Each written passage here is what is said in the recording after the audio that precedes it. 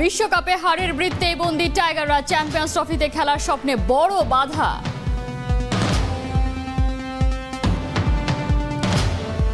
নীরব ঘাতক রিয়াদ যুদ্ধ জিতলেন নীরবে, ব্যাটিং অর্ডারে তাকে উপরে তুলতে বাধ্য হলেন হাতুড়ে সিংয়ে। সাকিব অধিনায়ক হলে অন্ধকার কেটে যাবে এমন বিশ্বাসী কি তবে বাংলাদেশ দলকে ডুবিয়েছে?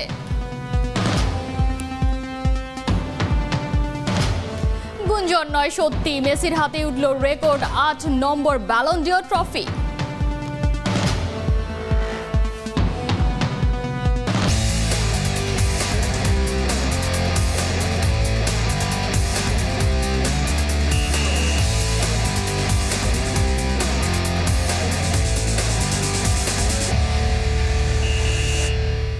স্বাগত একাত্তরের খেলাযোগের সাথে আছি আমি কোহিনুর কণা।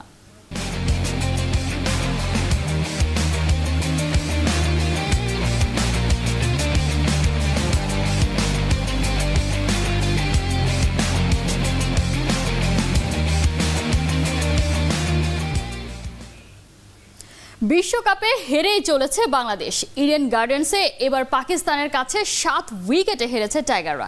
এই হারে প্রথম দল হিসেবে বিশ্বকাপ থেকে ছিটকে গেল বাংলাদেশ দল। পাকিস্তানের বিপক্ষেও ব্যাটিং ব্যর্থতায় শুরু, বিবর্ণ বোলিংয়ে শেষ। 205 রানের টার্গেট, 105 বল হাতে রেখে টপকে যায় Pakistan. Rahman পেরের report. Stop মিউইং, start roaring, তা আর হলো কই? লিটন দাস বাংলাদেশের হতাশার প্রতিচ্ছবি। মুশফিকের মাথা নিচু, হার ছাড়ছে না টাইগারদের পিছু। এবারের বিশ্বকাপে বাংলাদেশের ব্যর্থতার অন্যতম প্রধান কারণ সাকিবের রান খরা। 4 বছর আগের বিশ্বকাপে যে লেন্থের বলে 4 হাঁকা, সেই একই লেন্থের বলে উইকেট দিয়ে আসছেন। স্ক্রিনের বাম পাশের ছবিটা 2019 বিশ্বকাপের, আর ডান পাশেরটা চলতি বিশ্বকাপের। শট খেলার সময় সাকিবের শরীর বলের কাছে চলে আসছে। মিরপুরে ঝটিকা সফরের অনুশীলনেও তেমন একটা কাজ হয়নি।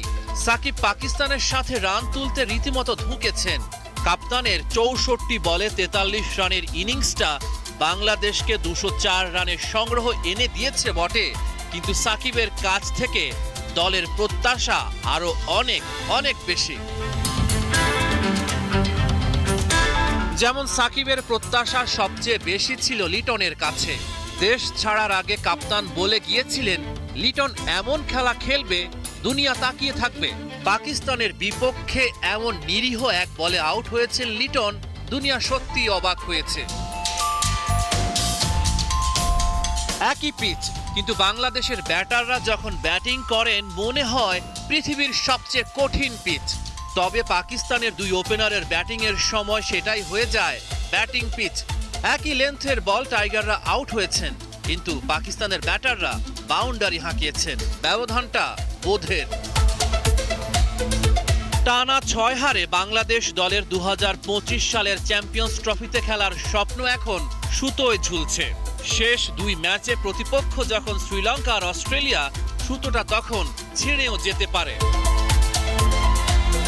রহমান পেয়ার, একাত্তর।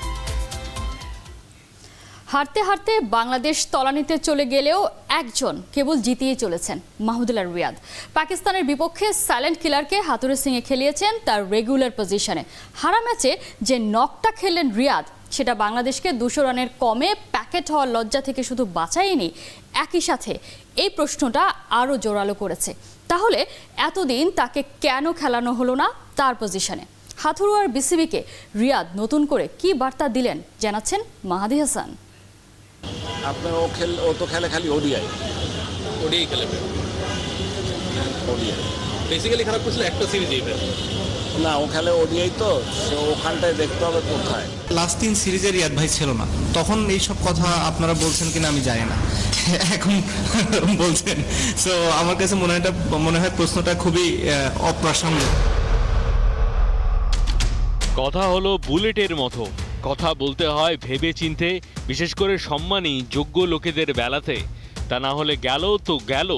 বিশ্বকাপে মাহমুদুল্লাহ রিয়াদের একের পর এক ধুমধুমার পারফরমেন্সে সেই রসাতলে গেলোর তালিকায় নাম লিখিয়ে চলছেনই অনেকে, বিশেষ করে বাংলাদেশ ক্রিকেট বোর্ডের প্রধান কোচ, যাকে বিসিবির প্রধান বিজ্ঞানী বলতে স্বাচ্ছন্দ্য বোধ করেন অনেকে, সেই হাথুরু 17 বছর ধরে জাতীয় দলকে সার্ভিস দেওয়া রিয়াদকে নিয়ে অসম্মানের যে লাগাতার পসরা সাজিয়েছিলেন, সময় বুঝে সেসবের সমুচিত জবাবই যেন দিচ্ছেন ব্যাট হাতে। পাকিস্তানের বিপক্ষে 200 কমে প্যাকেট হয়ে ডুবতে থাকা সম্ভাবনার সামনে 56 রানের যে ক্রুশাল নকটা খেলেছেন, সেটাও সমান অর্থবহ। শুরুতে বিজ্ঞানী হাতুরু আর তার পৃষ্ঠপোষকরা বলেছিলেন রিয়াদ স্কোয়াডে ঢোকারই যোগ্য না। এরপর রিয়াদ টিমে ঢুকলেন, ওদের মনোভাব এমন হলো রিয়াদ 4-5-এ খেলার যোগ্য না, ওকে খেলাও এমনকি 8-এ। তুমুল পারফরমেন্সের পর দেশ বিদেশে সবাই যখন তুলছিল এই মাপের একজন ব্যাটসম্যান কেন খেলবে এত নিচে, চাপের মুখে স্বাভাবিক পজিশনে নিয়ে আসার পর সেখানেও মেরেছেন 50। টেলিভিশন ইন্টারভিউতে টিমমেটকে আক্রমণ করে কথা বললে জবাব আসলে জবাব হয়ে ওঠে না। একজন পেশাদার ক্রিকেটারের সেরা জবাব তার পারফরমেন্স।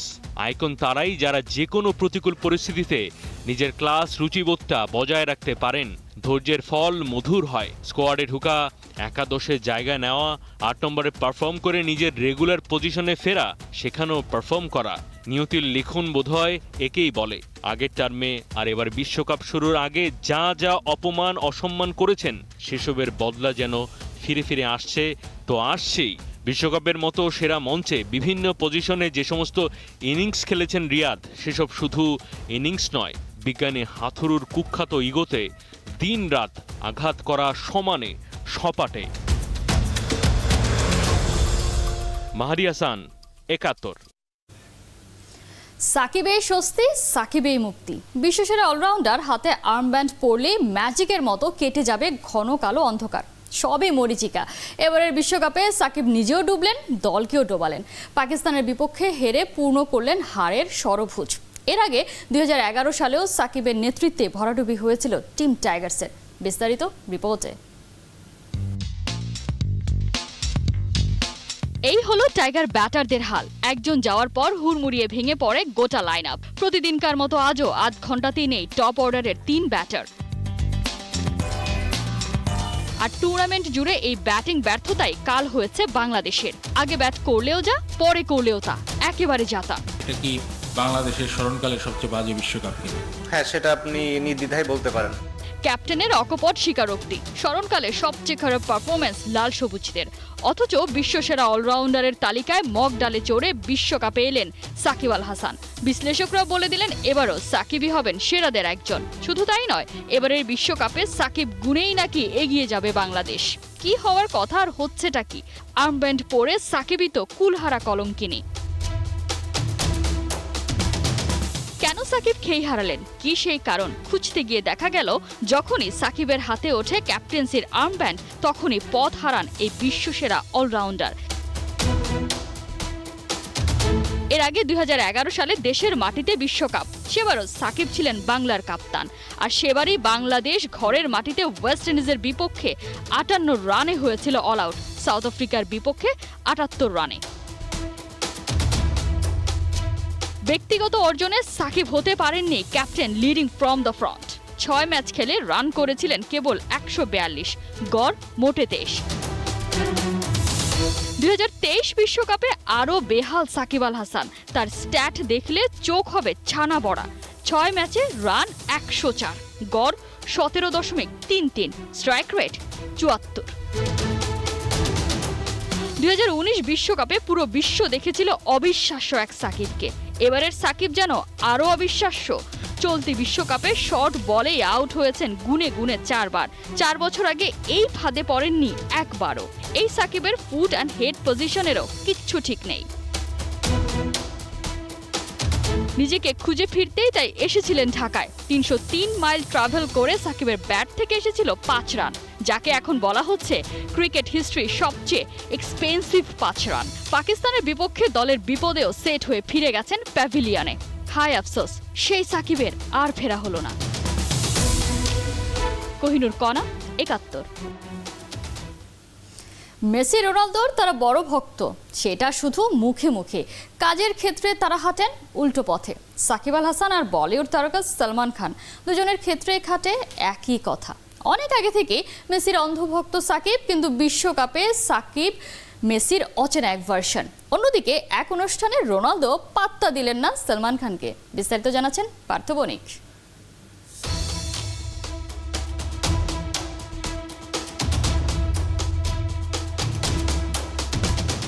অনুসরণ যদি অনুকরণীয় না হয় তবে সেটা হয়ে ওঠে ব্যঙ্গাত্মক। মেসি রোনালদোদের গ্ল্যামারাস দিনে তাই হাসির খোরাক তাদের বড় দুই সমর্থক, একজন সাকিব আল হাসান, আরেকজন সালমান খান।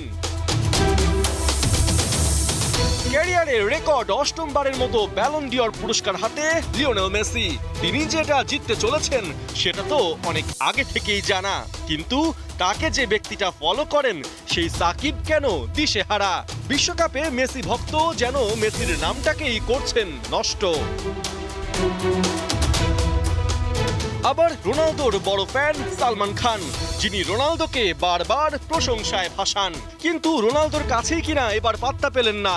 সৌদি আরবের রিয়াদে এক বক্সিং ম্যাচ দেখতে উপস্থিত হয়েছিলেন দুজন, কিন্তু ভারতের সুপারস্টারকে পাশ কাটিয়ে CR7 এমন ভাবে গার্লফ্রেন্ডকে নিয়ে চলে গেলেন যেন এই সালমানটা আবার কে। কথা তো এখানেই, সাকিব সালমানরা কেন তাদের আইডলদের মতো পারফর্ম করতে পারছেন না, নজর কাটতে কেন হচ্ছেন ব্যর্থ। গেল 2 বছর ধরে অন্যের মুভিতে ক্যামিও চরিত্রে একটু আধটু স্ক্রিন শেয়ার করে নিজের উপস্থিতি ধরে রেখেছেন সালমান। চলতি বছর তার কিসিকা ভাই কিসিকা জান মুভিটা তো পুরাই ফ্লপ। কথা হলো, রোনালদো যেখানে সব সময় নিজেকে ফিট রেখে মাঠ কাঁপান, সেখানে সালমান কেন এসব করে লোক হাসান। একই রকম অবস্থা সাকিব আল হাসানের। মেসি বিশ্বকাপ জেতার পর আর্জেন্টিনার জার্সি পরে দৌড়েছেন, আর্জেন্টিনার ক্রিকেট দলের জার্সি গ্রহণ করে কত না ফটোশুট করেছেন, কিন্তু নিজে যখন বিশ্বকাপ মিশনে গেছেন তখন হাঁটছেন মেসির উল্টো পথে।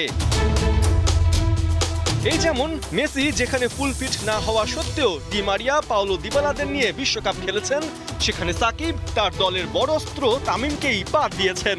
মেসি যখন বিশ্বকাপে প্রথম ম্যাচ হারের পর গোটা দল নিয়ে ঘুরে দাঁড়িয়েছেন, সেখানে সাকিব প্রথম ম্যাচ জিতে একের পর এক ম্যাচ হেরেই চলেছেন। আবার মেসি যখন আর্জেন্টিনাকে নিয়ে গেছেন র্যাঙ্কিং এর শীর্ষে, তখন সাকিব দলকে ঠেলে দিয়েছেন র্যাঙ্কিং এর তলানিতে। মেসি ক্যারিয়ারের শেষ বেলায়ও সমানে পারফর্ম করে যাচ্ছেন, আর সাকিব ফর্ম হারিয়ে শুটিং আর অনুশীলনের নামে এদিক ওদিক ছুটে বেড়াচ্ছেন। সাকিব আর মেসির পার্থক্য এখানেই, একজন হঠাৎ জ্বলে ওঠেন, হঠাৎ নেভেন, আরেকজন সব সময় আদর্শ হয়ে ভক্তদের মনে বেঁচে থাকেন।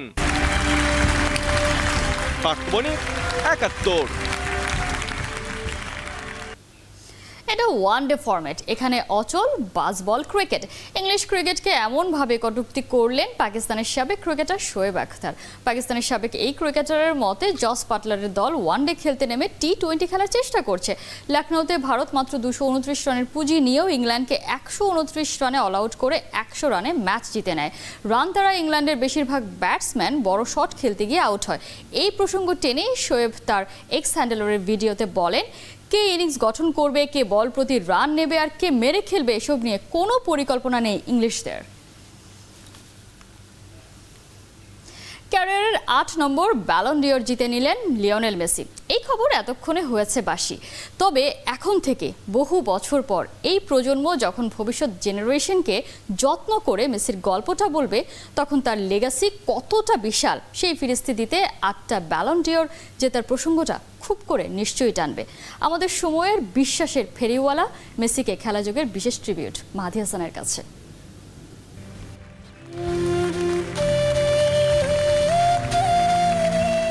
সাদা চোখে ফুটবল কেবলই একটা খেলা, তবে কেউ কেউ আছেন লিওনেল মেসির মতো, যিনি বল পায়ে প্রত্যেকটা ইঞ্চিতে এগিয়ে যেতে যেতে পেছন ফেলে যান এক একটা অমর পদচিহ্ন, যে সমস্ত একটা কথাই লেখা থাকে, যার গাঢ় সারাংশ হ্যালো এক্সকিউজ মি, যেন আমি যেটা বল পায়ে দেখাই সেটা কেবল একটা খেলা না, তার চাইতেও অনেক অনেক বেশি মাহাত্ম্যপূর্ণ, গুরুত্বপূর্ণ। গভীর করে দেখতে জানলে, ভাবতে পারলে হয়তো আবিষ্কার করা যাবে এই মেসি স্যাটেলাইটের যুগের জালালউদ্দিন মোহাম্মদ রুমি, সক্রেটিস কিংবা অ্যারিস্টটল। স্কটল্যান্ডের রাজা রবার্ট ব্রুসের বারবার পড়ে গিয়ে উঠে দাঁড়ানো সেই মাকড়সার মুহূর্ত শুনে বড় হয়েছে যে প্রজন্ম, সে একই প্রজন্ম পরবর্তী প্রজন্মকে বলবে এক যে ছিল লিওনেল মেসি, যে বারে বারে ক্ষতবিক্ষত হয়েছে তবু অজুহাত না দেখিয়ে সাফল্যের পথে উঠে দাঁড়িয়েছে অবিশ্রান্ত। আসলে আর্জেন্টিনার অখ্যাত রোজারিও থেকে যে ছোট্ট ছেলেটাকে বার্সেলোনা ছাড়লো ন্যু ক্যাম্পের উঠোনে সেই 2004 সালে, সেই সময় থেকে সময় যত এগিয়েছে তত বেশি পরিষ্কার হয়েছে ওই ছোট্ট ছেলের পায়ে সাফল্যের সবগুলো ট্রফি লুটিয়ে পড়বে। আর এমনটা যে হবেই হবে ওটাই হলো বাস্তবতা। যদি তার ব্যতিক্রম হতো সেটাকেই হয়তো বলা যেত ভাগ্য। এরকম একটা বিশ্বাস ভরসা দিয়েছে বলেই পরিসংখ্যান ভিত্তিক খেলা বর্ণনা ছাপিয়ে একজন খেলোয়াড়ের খেলা থেকে জীবনে কি কি শেখা যায় এমন টপিক নিয়ে বই লেখা হচ্ছে অন্তহীন। কোনোটা প্রকাশিত, আবার কোনোটা মনের ছাপাখানায় সংরক্ষিত, অপ্রকাশিত। প্রথম প্রেম জেকে ধরতে সুন্দর মন, খোলা চুল, স্নিগ্ধতা কিংবা মায়াবী চোখের মতো যেমন একটা স্বতন্ত্র বিশেষ কিছু লাগে, প্রথম দিককার লিওনেল মেসির সেরকমই একটা আহ্বান। বারবার অপোনেন্টরা তাকে আঘাত করছেন, ফেলে দিচ্ছেন, তবে মেসি নামের শুভ্র ছেলেটা আর দর্শনের মতো খেলা থামিয়ে দিয়ে রেফারির কার্ডের অপেক্ষায় থাকছে না। যতক্ষণ অবধি ফুসফুসে দম আছে ততক্ষণ অবধি ও ছুটে যাবেই। পড়ে গেলে ক্ষতি, এগিয়ে গেলেই বরং লাভ। নিজের খেলার সামর্থ্যে এরকম নিখাত অন্ধের মতো বিশ্বাস আর কোনো ফুটবল লেজেন্ডের আছে বা ছিল কিনা ওটা একটা বিতর্কিত প্রশ্ন। বিতর্ক এড়িয়ে ফুটেজ মেলালে নির্ঘাত দেখা যাবে যে সমস্ত ট্যাকেলে অতীত বর্তমানের কিংবদন্তিরা পড়ে যান, অজুহাত খুঁজেন, পড়ে যাওয়াকে খেলার অংশ ভাবেন, সে সমস্ত মুহূর্তে মেসি কেবল দাঁড়িয়ে থাকেন, ছুটে যান অবলীলায়। গেল প্রায় 20 বছর, সময় যত গেছে তত বেশি করে টার্গেট হয়েছেন লিওনেল মেসি। দু একটা মোক্ষম প্রতিক্রিয়া ছাড়া যত টার্গেট হয়েছেন তত বেশি নিজের ক্লিন ফুটবল ইমেজ ফিলোসফিতে এগিয়ে গেছেন লিও। 8 নম্বর ব্যালনে না এমন একটা ডায়ালগের যে বারবারন্ত, সেটা হয়তো হতো ধ্রুব। লিও তারুণ্যের একটা বড় অংশকে এই বার্তা দিয়েছেন, প্রতিভার সাথে পরিশ্রম, সততা, মাটি কামড়ে পড়ে থাকা ধৈর্য যদি থাকে, আপনি এই কলিযুগেও এগোতে পারবেন রকেটের গতিতে। যদি অতীতের বহু সভ্যতার মতো এটাও ধ্বংস হয়ে যায় কোনো একদিন, এরপর আবার নতুন কোনো সভ্যতা অনেকটা পথ এগোয়। আমরা যেমন মিশরীয় সভ্যতার বৃত্তান্ত হাইরোগ্লিফিকে জেনেছি, তারাও জানবে এই সময়টা ছিল এক বিশ্বাসের ফেরিওয়ালার, যার নাম লিওনেল মেসি। মারিয়াসান, একাত্তর। আর এই ছিল এখনকার খেলাযোগে। সরাসরি সংবাদ অনুষ্ঠান দেখতে থাকুন একাত্তরের ফেসবুক পেজ আর সাবস্ক্রাইব করুন একাত্তরের ইউটিউব চ্যানেল। একাত্তর সাথেই থাকুন।